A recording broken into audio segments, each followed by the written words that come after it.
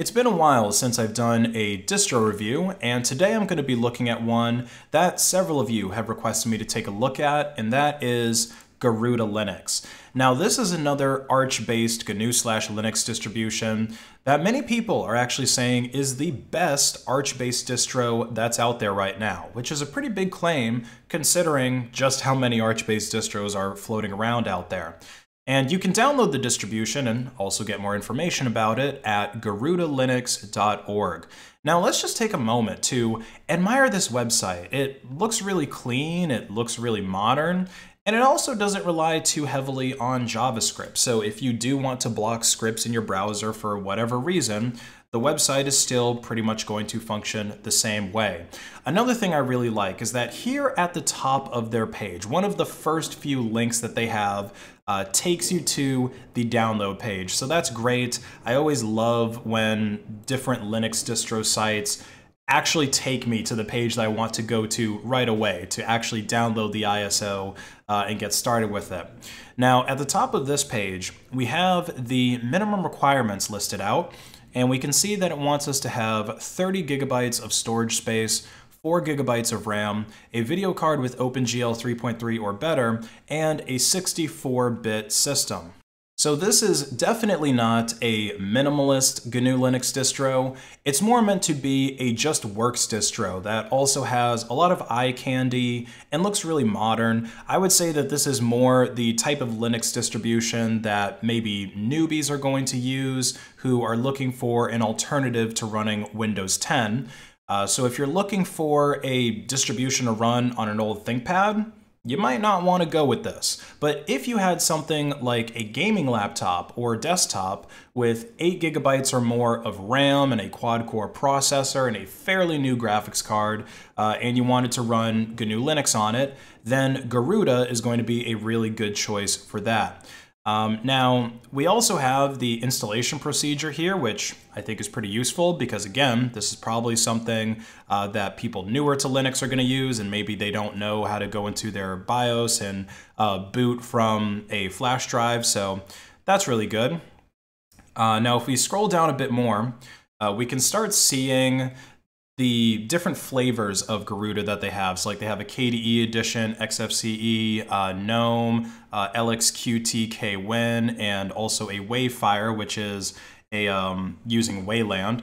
But this is the most popular one, and also why they listed it first. The Garuda KDE Dragonized, spelled with LeetSpeak, so really cool. This is the one that I'm going to be showing off in a virtual machine.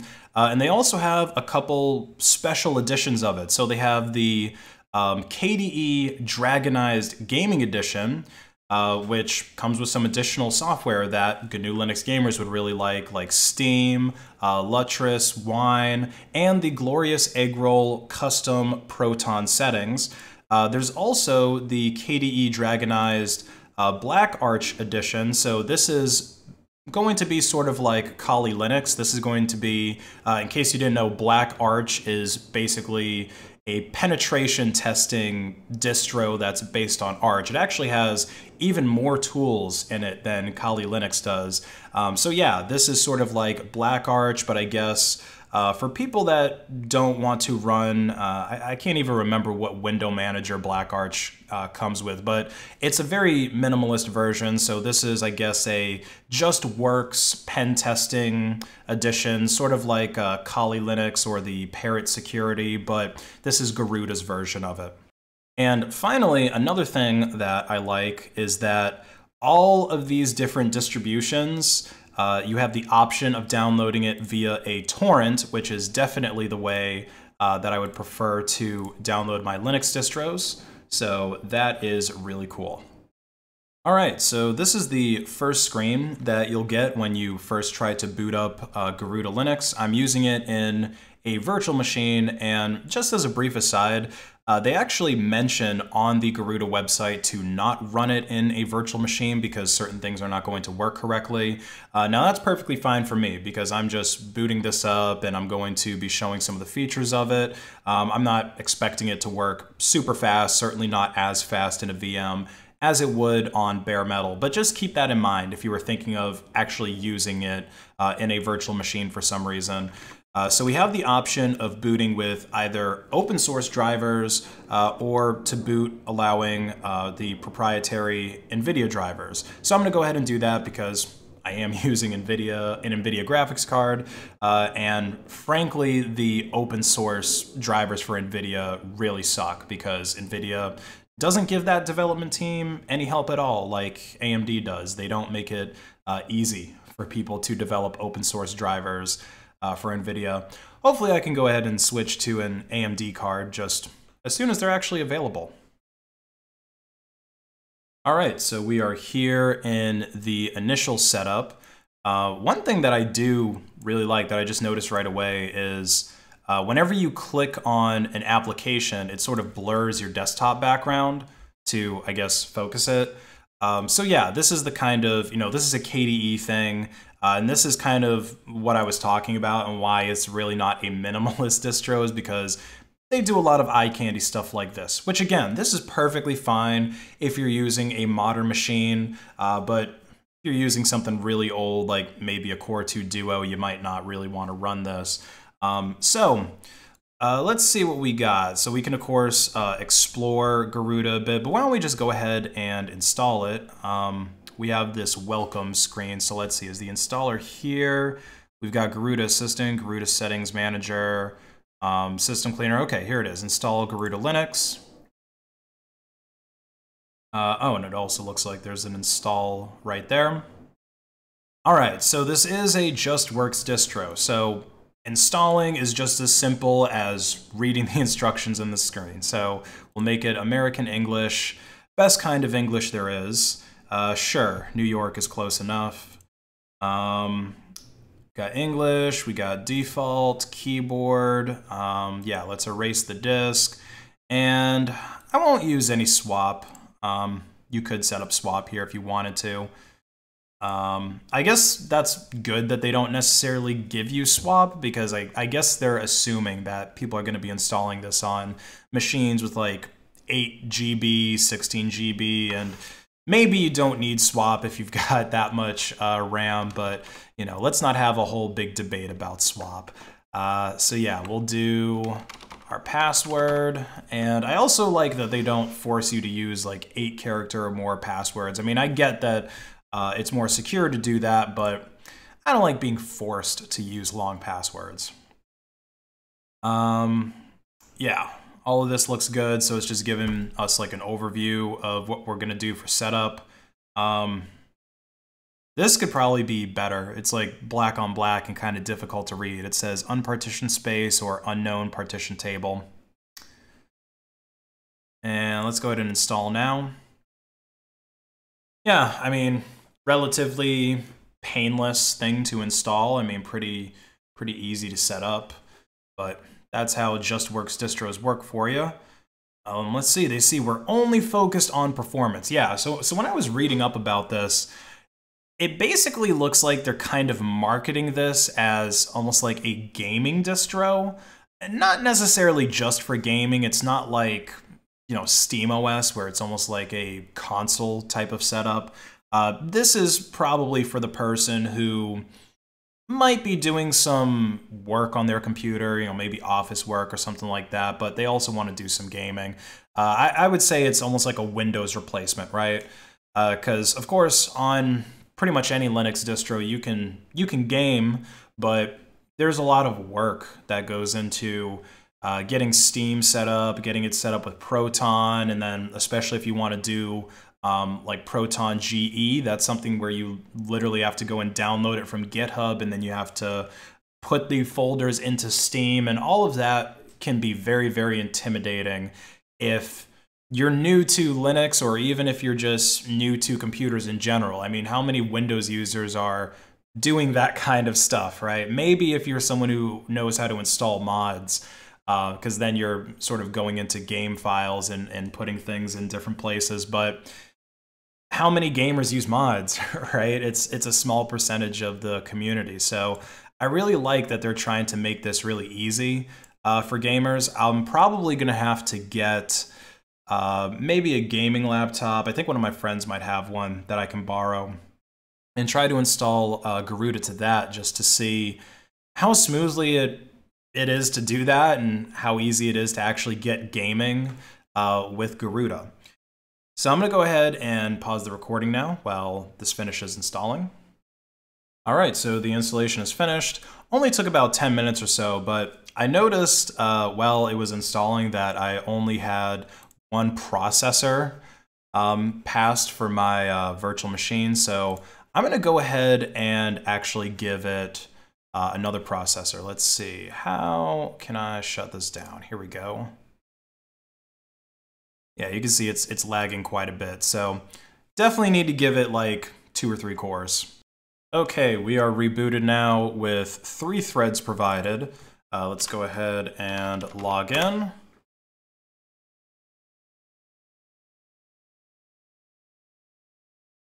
Let's see, it's asked us, do you want to start the setup assistant to finish your installation? Sure, I don't think I'm really going to install anything additional, but let's just go through this. We'll go ahead and update the system, and then this is where it's going to select some other packages. So I guess by default, it's not really installing too many packages. But yeah, let's go through this and see what we need. Do we need additional fonts? Nah. Printer scanner support? Nope. Don't need extra wallpapers. Don't need additional components. So then software centers, GNOME firmware, app image launcher, Pacman.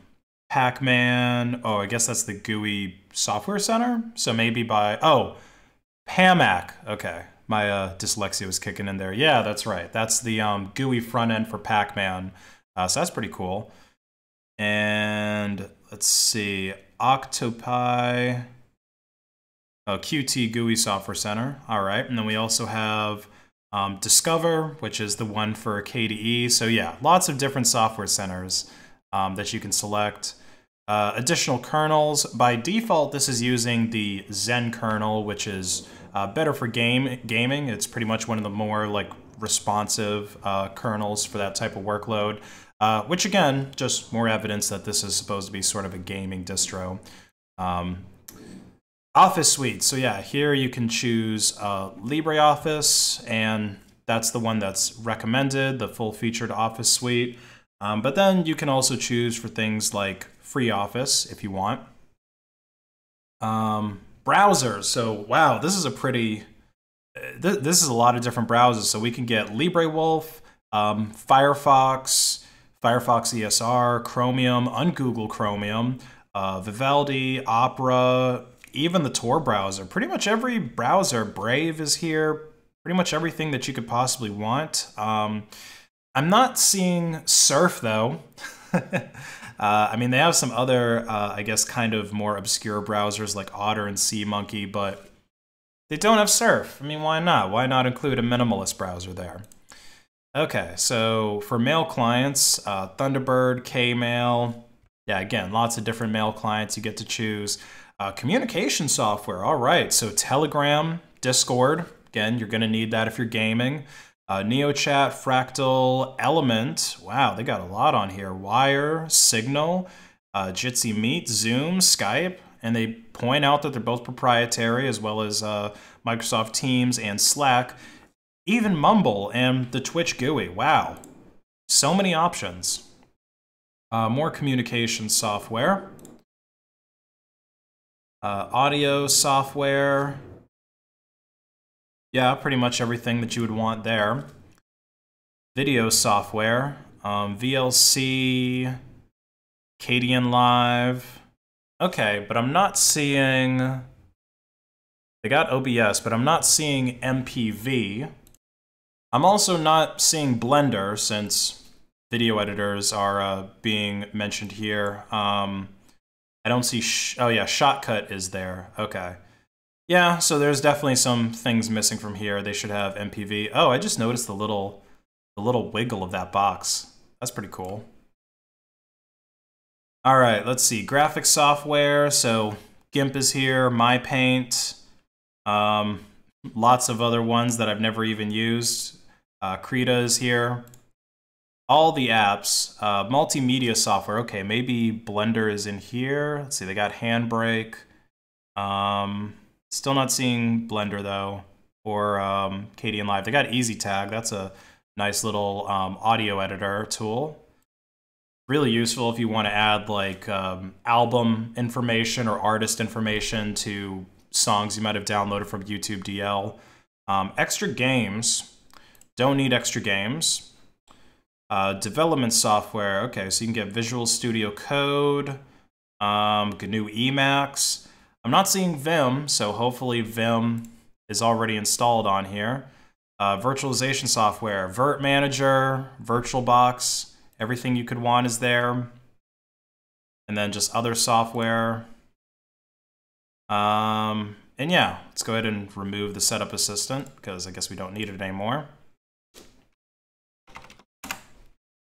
And yeah, all of this, I mean, like you just saw, I didn't need to use a terminal to install, or in this case, skip installing any of that. Like, it's a JustWorks distro. It's going to be really easy to use, and you probably won't even have to touch the terminal too often.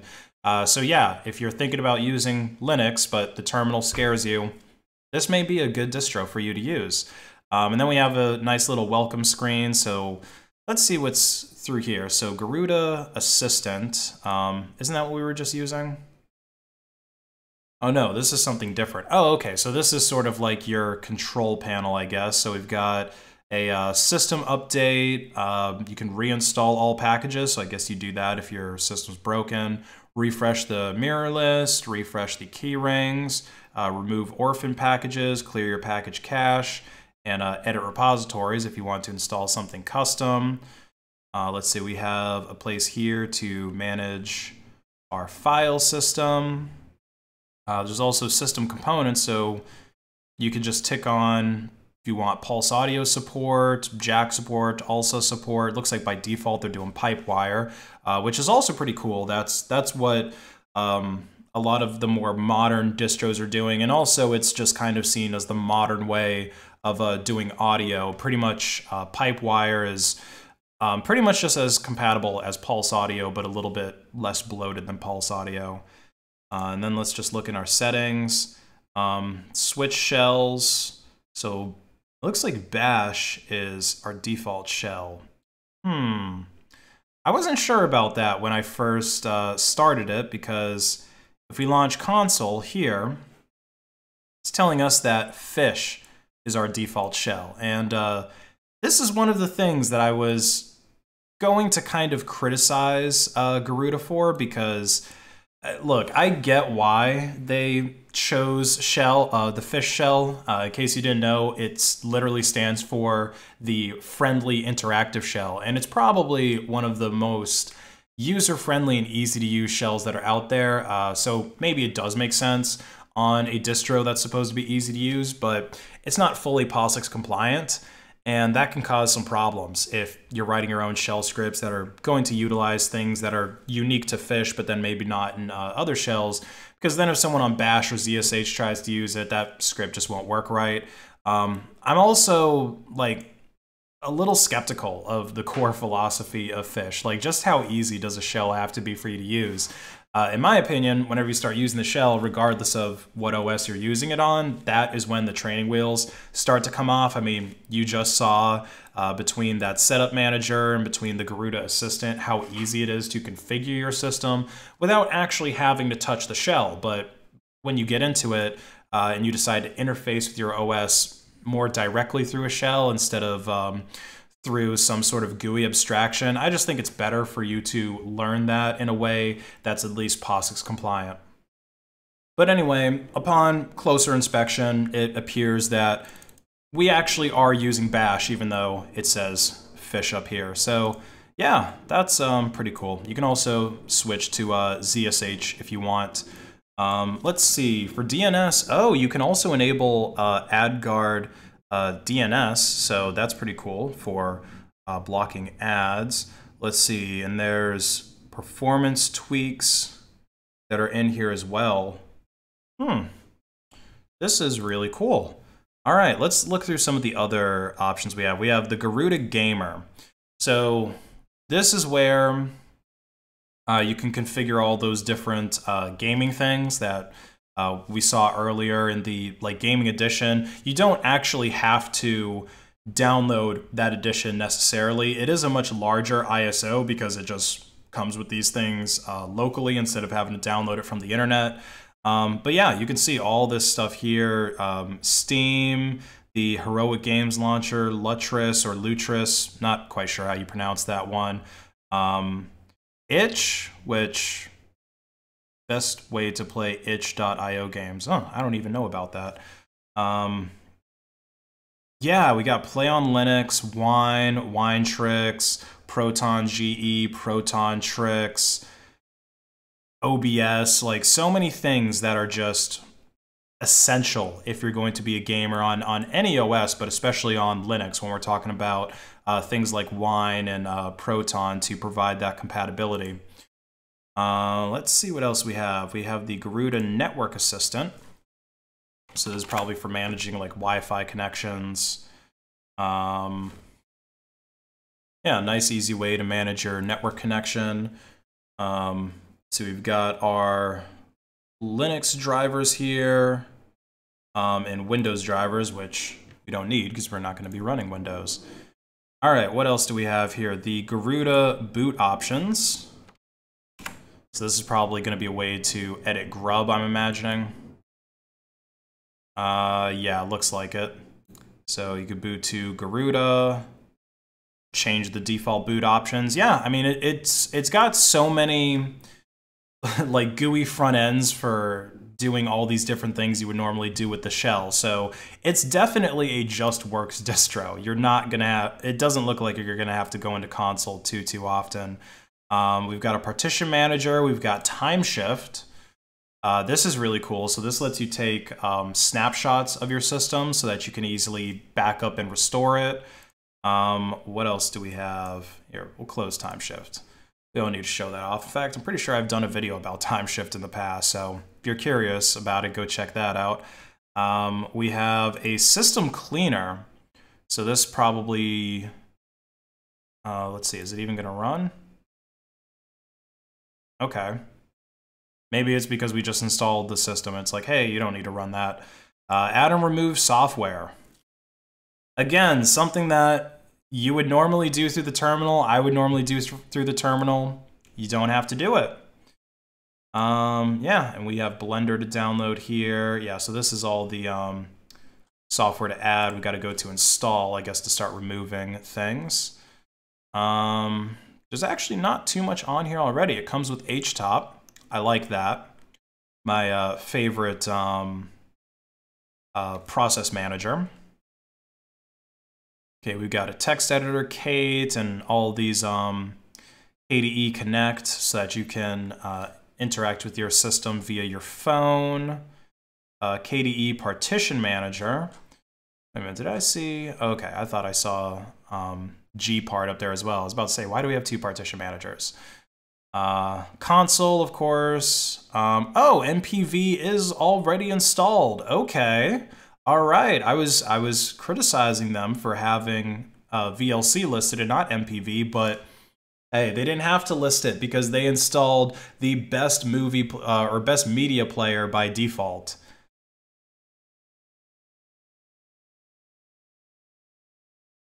Let's see, system settings. Yeah, this is looking really nice. All right, so let's start going through the software that's in our dock down here. Of course, there's the welcome console. Let's see what Fire Dragon is all about.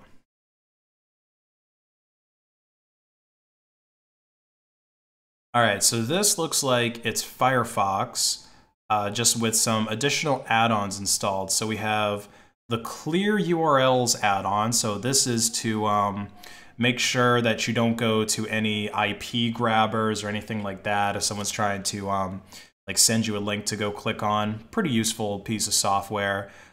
Canvas blocker, so this helps to block canvas fingerprinting when you go to websites. It sort of helps to prevent them from figuring out what operating system and what browser you're using. Dark reader, so this just gives you the nice dark theme on sites that maybe wouldn't necessarily support it. And uBlock Origin is also installed by default. That's huge. That's like the universal add-on where you basically know whether or not somebody is like a super noob, or if they're a little bit more advanced, at least as far as browser configs go, is whether or not they have uBlock Origin installed. So let's open up the dashboard here. Did they go ahead and configure it for us fully? No, they didn't, because they're not preventing WebRTC from leaking local IP address. This is something that can be a bit of a problem if, say, you're using a VPN or a proxy in your browser to try and prevent people from figuring out your IP. WebRTC can leak it sometimes. So I don't know. I mean, if there is a way to have this box checked by default, I think that would be the better thing to do. Blocking JavaScript, that seems a little bit extreme. Like, most regular people using this probably aren't going to want JavaScript blocked, because they're going to say, oh no, my browser's broken. It's like, no, just the paradigm of the modern web is broken, and everyone uses JavaScript where it's not always necessary. Is start page our default? I don't know. Let's see. Oh, it actually, Sir X is the default search engine. Holy moly. Wow, they actually picked like the best possible search engine for default. That's really cool. Man, I'm really, really impressed by this distro so far. And again, it looks so awesome. I'm really digging this little wiggle when I move the screen around, or when I move this program around. Of course, we have Dolphin as the default file manager, since we're using KDE. And yeah, all the typical types of folders that you would have, they're all color-coded. So that's really nice. Let's see, here's Kate down here. So this is our just regular default text editor, like a notepad, basically. Discard that. Let's see, and then there's our time shift, and then there's KDE Connect. Let's go through the applications that we have here. So all applications, there is a lot. There's an emoji selector. So I guess that's for like copying and pasting smileys, something like that. Let's see, copy to the clipboard, and then we'll open up Kate. Yeah, there we go. Okay, yeah, that's definitely going to be an important application. Let's go through this some more. Fire Dragon, so of course that's the Firefox. Fish, which I've already talked about Fish and gave my opinions on that. Let's see, hardware. Show hardware topology. Oh, okay. That's pretty neat. So it's actually showing you the different cores, or threads rather, that are connected to my system. And then I believe that this is cache that it's showing here. So there's like level 1, well, 2 level 1s, and then a layer 2, and then level 3. So that's pretty cool. Let's see, what other applications do we have in here? Let's try to find some more really useful stuff. Okay, Kate, console, MPV, of course. We've got the Ocular document viewer. So you'll want that for viewing your PDFs. And some different Qt apps. Reboot, software token. Yeah, there's really not a whole lot that's on here. It doesn't even look like, yeah, we don't even have an Office suite that's installed on it by default. So I guess most of this weight, because I can tell that it's kind of heavy. That's why I gave it so much RAM and another CPU thread compared to what I would normally give it. Let's actually go into our let's go into our HTOP and see how much we're using. All right, so we're just under 1 GB of RAM usage with pretty much nothing else running. And then we're around Looks like we're going between 8 and 2% on our CPUs. So yeah, I mean, that's kind of, or I guess between 12 and 2%. So yeah, I guess that's to be expected with this much eye candy. You know, obviously it might seem a little bit slow and laggy, but that's because I'm using it on a virtual machine. As long as you have, you might not even need dedicated graphics for this. I know it said video card on the website, but I would imagine that that also includes integrated graphics. Like especially if you're using a newer CPU that's gonna have better integrated graphics than something like a Core 2 Duo. Yeah, I would say if you're using a modern system that's not super cheap, like $500 or more, that this would be the perfect distro to run on it. Now let's go ahead and close the window. I really have to say bravo to the Garuda team for creating such a nice, modern-looking GNU Linux distribution. I'm definitely going to be revisiting this distro once I have a gaming laptop to test it on to see just how easy it is to get started as a gamer on Linux using a distro that will hopefully make that setup very, very easy for me.